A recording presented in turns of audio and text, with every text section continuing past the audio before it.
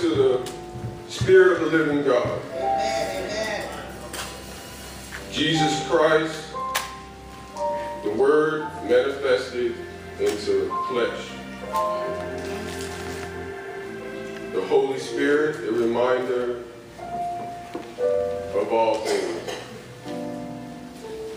Our guide and our protector. The presiding prelate of the 11th Episcopal District, Bishop Adam Jefferson Richardson, Elder Denmark in his absence, and the servant leader of this house. I bring you greetings in the name of our Lord Jesus Christ, the only true Son of the living God. Go with me, if you will, to the scripture that was read in your hearing. 1 John, the 3rd chapter, 11 through 24. But there was one particular verse in this passage of scripture that stood out to me.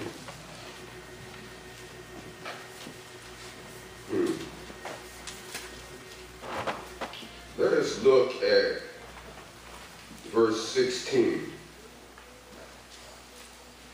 And I'll be reading from the King James Version of the Bible. Verse 16 says, "Hereby we perceive that we know the love of God, because he laid down his life for us, and we ought to lay down our lives for others." Oh God, Lord God, we come. Father, it is your preaching time. God, speak to your people today. Move Smith out of the way, oh God. Use me as you will, in the name of Jesus Christ, we pray. Amen. Amen. I want to talk for a short moment from the subject, if you love me, show me. If you love me, show me. Look at your neighbor, tell your neighbor, if you love me, show me. If you love me, show me. If you love me, show me. I don't think they understood you. Look at your other neighbor and tell them, if you love me, show me.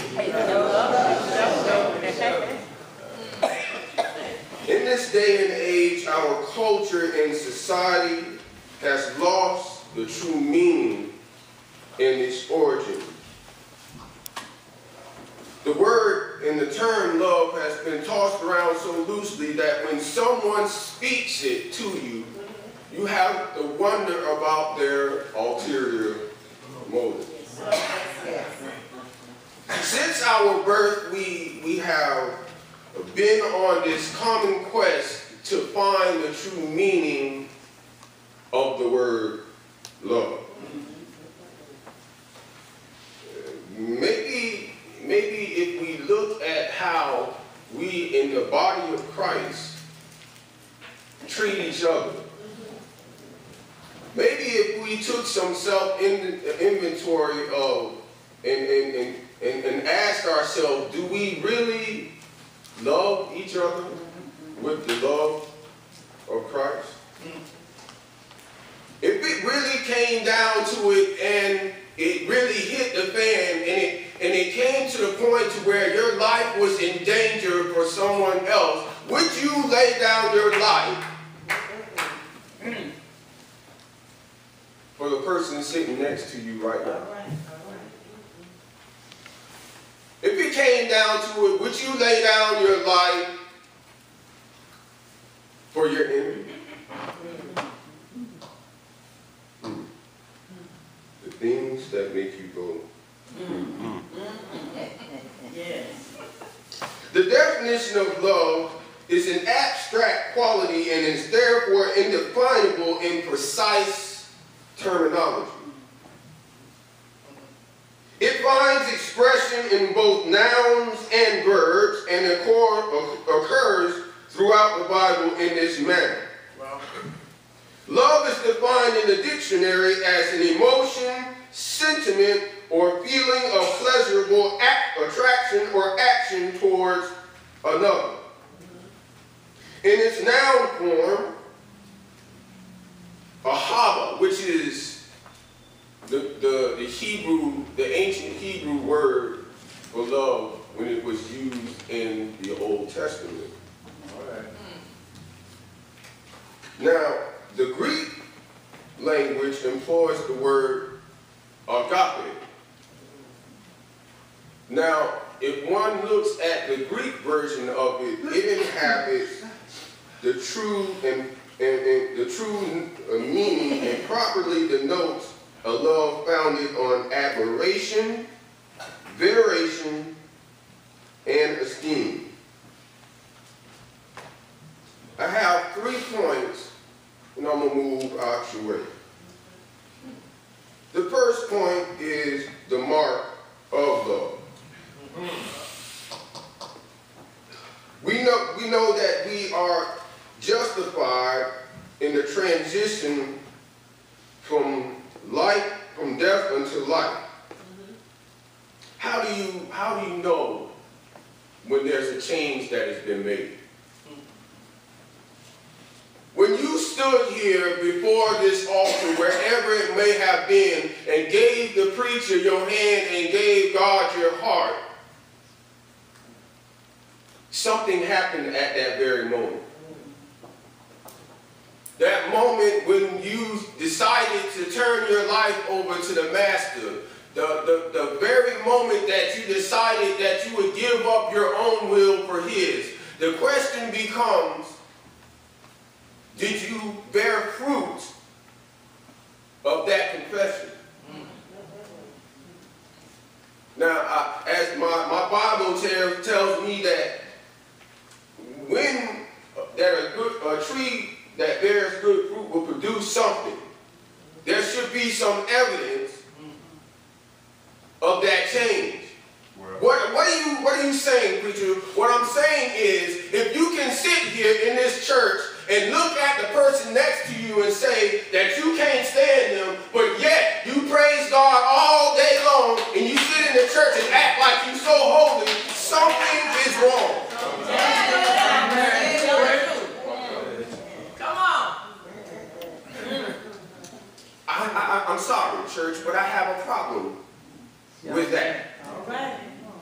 We come here in God's house and we act, well, child, I love you. And as soon as that person turn their back, Lord have mercy. Yes, yes.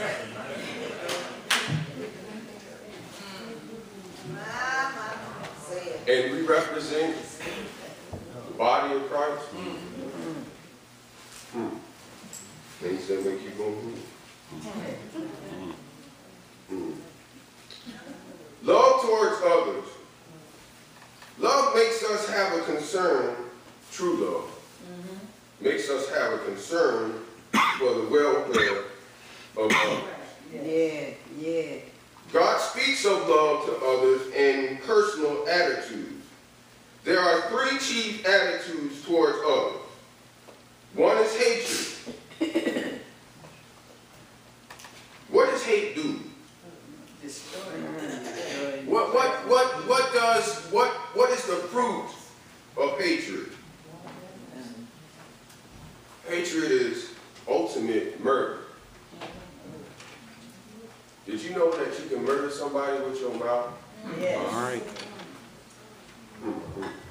Hold on. Oh, stop. Hold on. You say one thing this way and you say another thing that way. All right. Y'all get that. Yes. Indifference. Indifference is a feeling akin to hate, which is concern for anyone. All right. And then there is love. What is love? Have we ever truly experienced it? Have you ever genuinely given the best of yourself to another individual without strings attached? Good question. That's the epitome of what true love is. Would you give the very best you got to the individual sitting next to you right now? Would you give your life, everything you have, for the betterment of another individual? Would you put that person next to you above yourself? That's what true love is. The next section speaks of the love of Christ.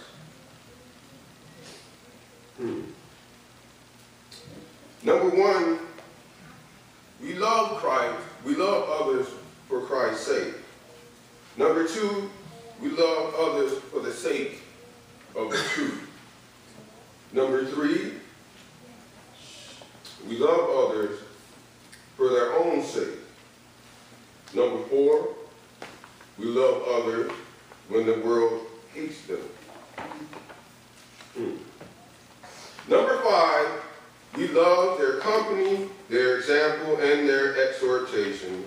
And we love others despite their drawbacks. Despite their infirmities, and despite their perceived inferiority. Let us prove our generosity through the grace of love. If you love me, show me. If you love me so much, give me a piece of bread when I'm hungry. If you love me so much, when I'm down, instead of kicking me in my back, lift me up in prayer. If you love me, when I'm broke, you'll still be around me. If you love me, when I confide in you, you won't have my business all over the place. If you love me, when I don't have nobody to turn to, you'll be there for me. If you love me, show me. God went and gave his only begotten Son so that we can live, which is the most precious gift that anyone could ever receive. And you mean to tell me that we can put on our clothes every day, we can get up and go to our job, we can go about our lives like everything is all right when we come up in here and try to act like we play in church, but when it really comes down to it, do we love each other? All right. Great. Since I have been at this church, I've experienced more love than I ever have in the body of Christ. But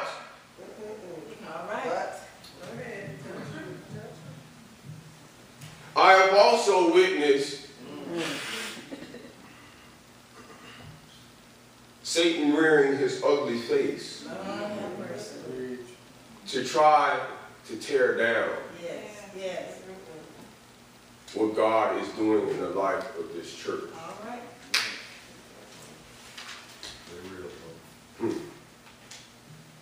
In closing, no outward mark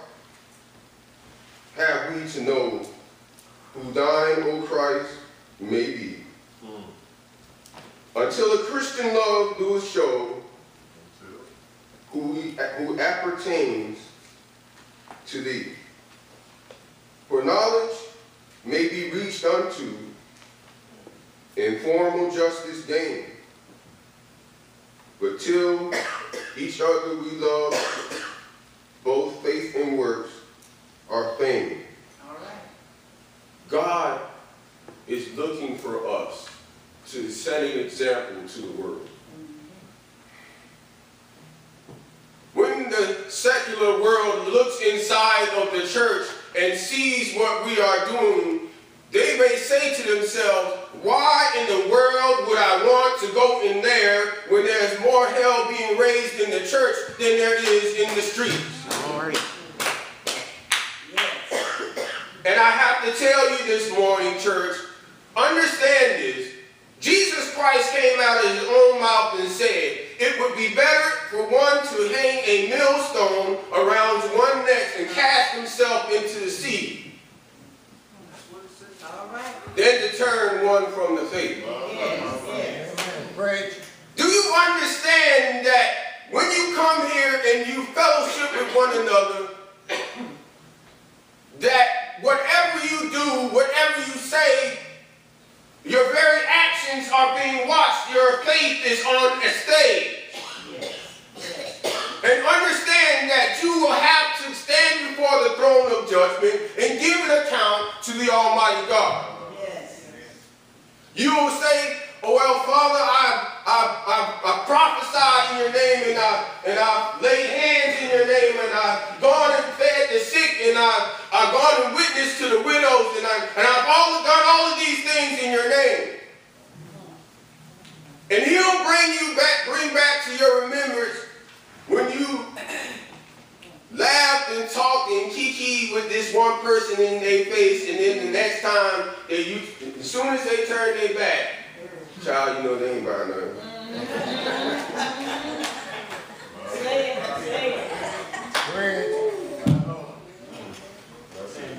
You have to understand that we are to set an example for those out there in the world. Yes, sir.